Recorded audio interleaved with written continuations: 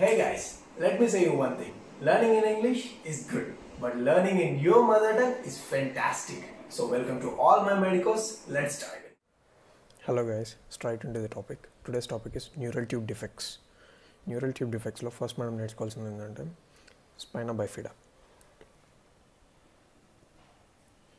Spina bifida మేజర్గా ఇది వచ్చేసి రెండిట్లాగా క్లాసిఫై ఉంటుంది.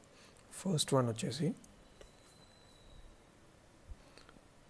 Spina bifida అక్కల్టా. Next one spina bifida అప్పర్టా.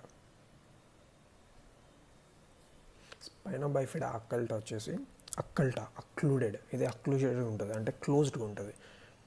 It is closed. Next వచ్చేసి ఈ స్పైనా బైఫిడాలో ఏంటంటే ఇది వచ్చేసి ఎక్స్టెండ్ కాదు, అంటే క్లోజ్డ్గా ఉంటుంది. స్కిన్ వచ్చేసి క్లోజ్డ్గా ఉంటుంది. నెక్స్ట్ హెర్నియేషన్ అనేది ఫామ్ కాదు. ఇది మెనింజెస్ హెర్నియేట్ కాదు, స్పైనల్ కార్డ్ హెర్నియేట్ కాదు. స్పైనా బైఫిడా అంటే incomplete closure of the spinal cord, defective development of spinal cord అనమాట. ఇది డిఫెక్టివ్గా ఉంటుంది స్పైనల్ కార్డ్ గ్రోత్, డెవలప్మెంట్ అనేది. దీంట్లో టైప్స్ ఉంటాయి. దీంట్లో స్పైనా బైఫిడా అక్కల్టా అంటే ఇది స్కిన్ క్లోజ్గా ఉంటుంది, బయట నుంచి చూడడానికి నార్మల్గా ఉంటుంది, ఎటువంటి ప్రాబ్లం ఉండదు బయట నుంచి చూడడానికి. కానీ స్పైనా బైఫిడా అప్పర్టాలో వచ్చేసి దీంట్లో సబ్ టైప్స్ 3 ఉంటాయి. 3 సబ్ టైప్స్ ఉంటాయి. ఫస్ట్ వన్ వచ్చేసి meningocele. Second one myelo meningocele. Third one myeloschisis. దీన్ని ఎక్స్ప్లెయిన్ చేయడానికి డయాగ్రామ్స్ చూడండి. దీంట్లో ఫస్ట్ వన్ వచ్చేసి ఇది వచ్చేసి నార్మల్, రైట్?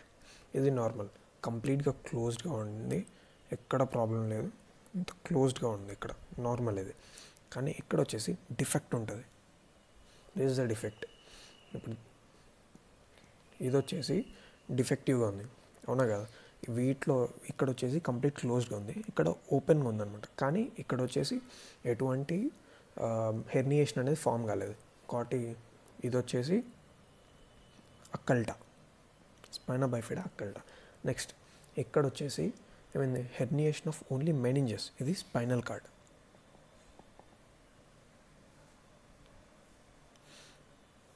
ఇది మెనింజెస్ హెర్నియేట్ అయినాయి, కానీ స్పైనల్ కార్డ్ ఎగ్జాక్ట్ లొకేషన్లో ఉంది కాబట్టి దీన్ని ఏమంటాం,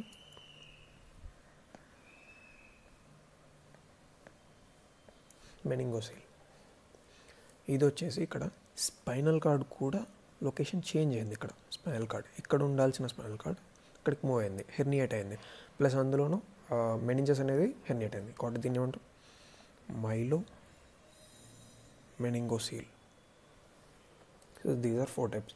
ఇక్కడ వచ్చేసి ఇది నార్మల్, ఇట్లా ఉంటుంది. నార్మల్ అనేది వచ్చేసి ఎటువంటి డిస్కంటిన్యూషన్ ఉండదు, నార్మల్గా ఉంటుంది. కానీ ఇది వచ్చేసి ఓన్లీ పోస్టీరియర్గా డిఫెక్ట్ ఉంటుంది, కానీ ఎటువంటి హెర్నియేషన్ ఉండదు.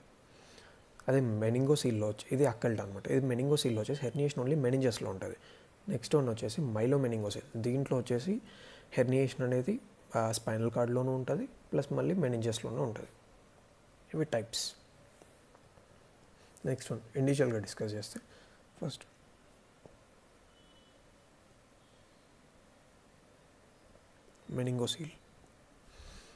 మెనింగోసీల్లో వచ్చేసి ఇట్లా నార్మల్ పోస్టీరియర్గా వర్టిబ్రల్ ఆర్చెస్లో డిఫెక్ట్ ఉంటుంది, నాకు చూపించినట్టు.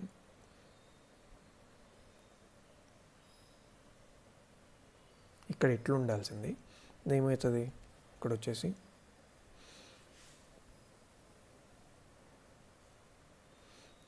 ఇట్లా ఫామ్ అయింటుంది. ఇక్కడ వచ్చేసి ఇక్కడ డిఫెక్ట్ అనేది ఉంటుంది. ఇక్కడ నుంచి మెనింజెస్ అనేది ఇట్లా హెర్నియేట్ అయి ఉంటుంది. ఇది వచ్చేసి పోస్టీరియర్ వర్టిబ్రల్ ఆర్చెస్లో డిఫెక్ట్ ఉంటుంది. ఈ స్పైనల్ కార్డ్ మాత్రం ఇక్కడ వచ్చేసి spinal cord normal in position and normal position in spinal canal.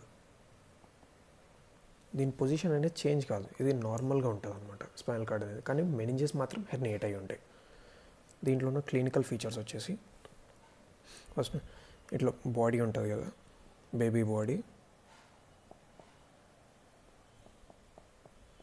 ఇట్లా బాడీ బ్యాక్ సైడ్ అనుకోండి. ఇట్లా బ్యాక్ సైడ్ వచ్చేసి ఇది వర్టిబ్రల్ కాలం. ఈ వర్టిబ్రల్ కాలంలో ఇక్కడ మిడ్ లైన్లో ఇక్కడ ఒక సిస్ట్ లైక్ స్వెల్లింగ్ వస్తుంది. ఇది వచ్చేసి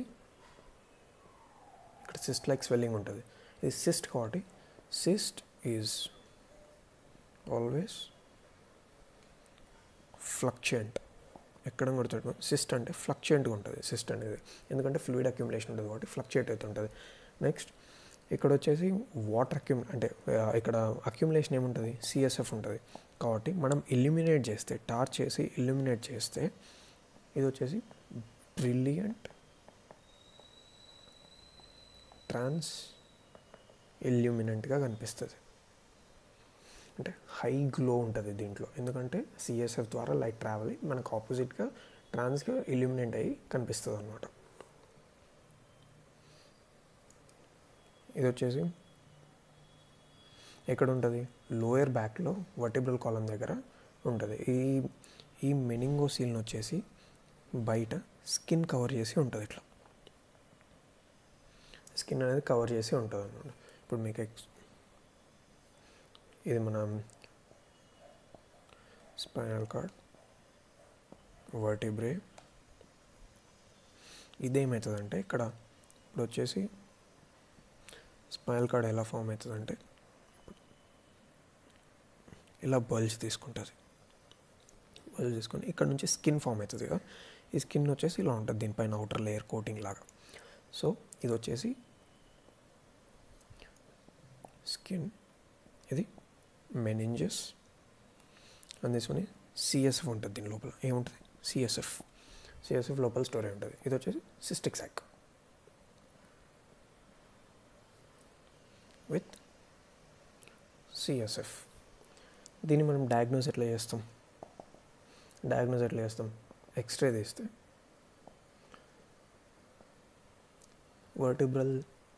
వర్టిబ్రల్ డిఫెక్ట్ ఏంటనేది తెలిసిపోతుంది ఎక్స్రేలో. నెక్స్ట్ ట్రీట్మెంట్ వచ్చేసి ఫస్ట్ వన్ మనం ఇమ్మీడియట్గా చేయాలా ట్రీట్మెంట్, లేకపోతే డిలేడ్గా చేయాలా. ఇమ్మీడియట్ యాక్షన్ ఎప్పుడు తీసుకోవాలి, ఏ కండిషన్స్లో తీసుకోవాలంటే ఫస్ట్ వన్ అది బల్జ్ అయింది స్వెల్లింగ్, దాంట్లో సిఎస్ఎఫ్ స్టోర్ అయింది. అదే లీకింగ్ ఆఫ్ సిఎస్ఎఫ్ ఉందనుకోండి, సిఎస్ఎఫ్ లీకేజ్ ఉన్న చేయాలి, లేకపోతే దానిపైన స్కిన్ కోటింగ్ ఉంటుంది కదా, స్కిన్ లేయర్ అబోవ్ ఇట్ ఉంటుంది కదా, ఆ స్కిన్ లేయర్ వచ్చేసి థిన్గా ఉందనుకో, థిన్ స్కిన్ కవరింగ్. అప్పుడు ఈ రెండు కండిషన్స్లో వచ్చేసి మీరు ఇమ్మీడియట్గా చేయాలి సర్జరీ. అదే డిలేడ్ ఎప్పుడు చేయొచ్చు, డిలేడ్ వచ్చేసి అసిమ్టమాటిక్గా ఉండి బేబీ విత్ న్యూరలాజికల్ ఫైండింగ్స్ ఏం లేకుండా ఫుల్ థిక్నెస్ స్కిన్ కవరింగ్ ఉందనుకోండి, అప్పుడు మీకు డిలేడ్గా కొంచెం డిలే చేసి సర్జరీ చేసినా ప్రాబ్లం లేదు. ఇక్కడ సర్జరీస్ వచ్చేసి spinal surgery, colostomy and spinal fusion surgery. ఇవి వచ్చేసి ఈ 3 సర్జరీస్ అనేవి చేస్తారు ఇక్కడ. నెక్స్ట్ వెరైటీ వచ్చేసి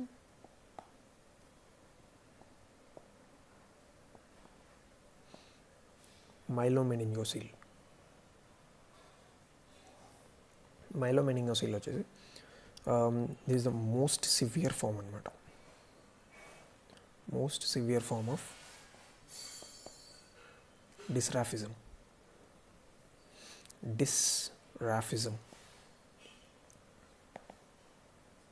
డిస్రాఫిజం అంటే ఇన్కంప్లీట్ ఫ్యూషన్.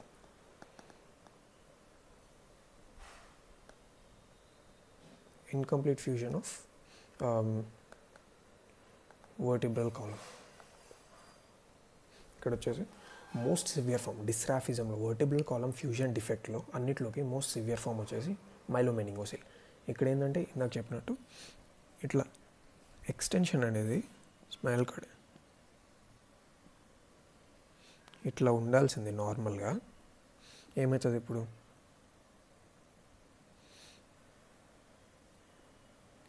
ఇక్కడ నుంచి ఒక హెర్నియేషన్ ఫామ్ అవుతుంది. ఈ హెర్నియేషన్లో వచ్చేసి ఇక్కడ స్పైనల్ కార్డ్ కూడా వస్తుంది. సో ఇక్కడ meninges హెర్నియేట్ అయింటాయి and also spinal cord both herniation అనమాట, రెండింటి హెర్నియేషన్ ఉంటుంది. దీని ఇన్సిడెన్స్ వచ్చేసి 1:4000 లైవ్ బర్త్స్లో, ప్రతి 4000 లైవ్ బర్త్స్లో ఒకరికి మైలోమెనింగోసీల్ ఉంటుంది.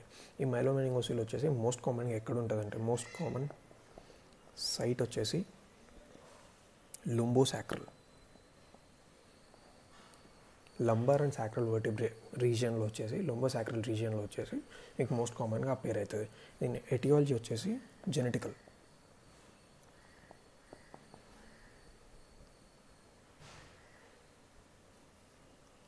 Genetical predisposition. ఇది ఎప్పుడంటే ఒకవేళ వన్ చైల్డ్ వచ్చేసి అఫెక్ట్ అయితే 3 to 4% ఛాన్సెస్ ఉంటాయి. అదే మీకు వచ్చేసి టూ చిల్డ్రన్ అఫెక్ట్ అయినారంటే అప్పుడు 10% ఛాన్సెస్ ఉంటాయి అనమాట. దీనికి ప్రివెన్షన్ ఏంటి? ప్రివెన్షన్ వచ్చేసి folic acid administration up to 50% risk reduction జరుగుతుంది ఇక్కడ. ఫోలిక్ యాసిడ్ అడ్మినిస్ట్రేషన్ ఇది ఎప్పుడు? పెరీ కన్సెప్షనల్ అంటే మీరు ప్రెగ్నెంట్ అయిన తర్వాత వేసుకోవడం కాదు, ప్రెగ్నెంట్ ముందు నుంచే, ఇంకా కన్సీవ్ అవ్వాలి అని డిసైడ్ అవ్వడానికి ముందు నుంచే అప్రాక్సిమేట్లీ 3 months ముందు నుంచి ఫోలిక్ యాసిడ్ అనేది స్టార్ట్ చేస్తే ఇట్లాంటి డిఫెక్ట్స్ అనేవి ఏం రాకుండా ఉంటాయి. దీంట్లో మళ్ళీ డ్రగ్స్, ఏ డ్రగ్స్ కాజ్ చేస్తాయి మైలోమెనింగోసీల్ కాజ్ చేయడానికి ఛాన్సెస్ ఏంటి అంటే, anti epileptic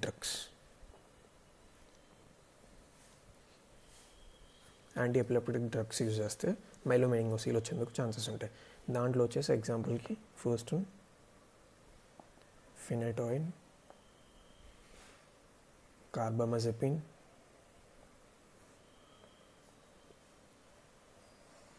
ట్రైమిథోప్రిమ్ plus సల్ఫామిథాక్సజోల్, next ఫీనోబార్బిటోల్,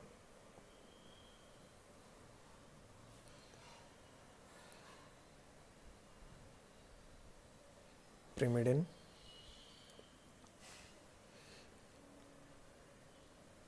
and వాల్ప్రోయిట్. ఈ డ్రగ్స్ యూజ్ చేస్తే ఛాన్సెస్ ఆఫ్ గెటింగ్ మైలోమెనింగోసీల్ వచ్చేసి ఇంక్రీజ్ అవుతుంది, రిస్క్ అనేది ఇంక్రీజ్ అవుతుంది. ఇప్పుడు ఇది వచ్చింది, ఓకే, క్లినికల్ ఫీచర్స్ ఎట్లా ఉంటాయి? క్లినికల్ ఫీచర్స్ వచ్చేసి ఫస్ట్ ఇది దేంట్లో డిఫెక్ట్? నర్వస్ సిస్టంలో డిఫెక్ట్. కాబట్టి నర్వస్ సిస్టమ్ అనేది పనిచేయదు, నర్వస్ సిస్టంలో డిఫెక్ట్ ఉంటుంది. ఏవేవి? సిఎన్ఎస్లో డిఫెక్ట్ ఉంటుంది, పిఎన్ఎస్లో డిఫెక్ట్ ఉంటుంది. ప్లస్ ఇది వచ్చేసి లంబోసాక్రల్ రీజియన్లో ఉంటుంది కాబట్టి దీనికి రిలేటెడ్గా ఏవైతే ఉన్నాయో వాటిలో కూడా డిఫెక్ట్ ఉంటుంది. ఎగ్జాంపుల్కి గ్యాస్ట్రోఇంటెస్టినల్ ట్రాక్లో ప్రాబ్లం ఉంటుంది, జెనైటో యూరినరీ ట్రాక్లో ప్రాబ్లం ఉంటుంది. నెక్స్ట్ స్కెల్టల్ ప్రాబ్లం ఉంటుంది. దీంట్లో మెయిన్ ఇంపార్టెంట్ పాయింట్ ఏంటంటే, extent of myelomeningocele is directly proportional to associated lesions. అంటే ఇది ఎక్కడెక్కడైతే ఉంటుందో, దీని ఎక్స్టెంట్ ఎంతైతే పెద్దగా ఉంటుందో దాన్ని రిలేటెడ్గా అది ఎంతైతే ఉందో దాన్ని బట్టే మీకు లెషన్ అనేది ఉంటుంది. అంటే దానికి రిలేటెడ్గా ఉన్న చోటే మీకు ప్రాబ్లం అనేది ఉంటుంది. సో ఇది ఎక్కడి దాకా అయితే ఉందో అక్కడ ప్రాబ్లం ఉంటుంది. ఏ సైట్లో ఉంటుందో దాని రిలేటెడ్ నర్వ్స్కి, దాని రిలేటెడ్ దగ్గర ప్రాబ్లం ఉంటుంది. దీని ప్రివెన్షన్ ఏంటి?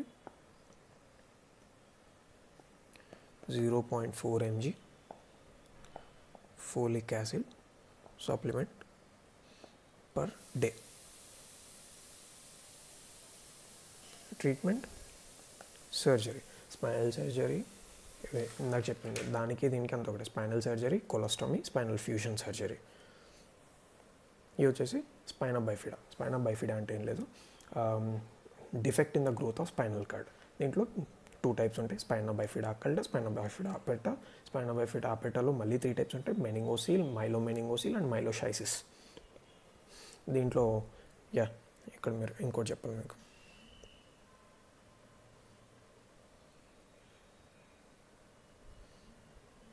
Yeah here. ఇక్కడ వచ్చేసి ఇది నార్మల్ అక్కల్టా కదా. ఇక్కడ ఈ అక్కల్టాలో వచ్చేసి నార్మల్ స్కిన్ ఇలా ఎక్స్టెండ్ అవుతుంది కదా దీని మీద నుంచి, నార్మల్ స్పైనల్ కార్డ్ నుంచి. ఇక్కడ వచ్చేసి టఫ్ హెయిర్ ఉండే ఛాన్సెస్ ఉంటాయి అన్నమాట. ఇక్కడ టఫ్ హెయిర్ ఉండొచ్చు. ఇది దీంట్లో స్పైనా అక్కల్టాలో ఏమంటారు సస్పెక్టివ్ ఫీచర్. ఇక్కడ హెయిర్ అనేది ఆ రీజన్లో లొకేట్ అయ్యే ఉంది అంటే సస్పెక్ట్ చేయొచ్చు అంతే, అదేం కన్ఫర్మేటరీ కాదు. It may be present. That's it. Hope you understand. My name is Harsha.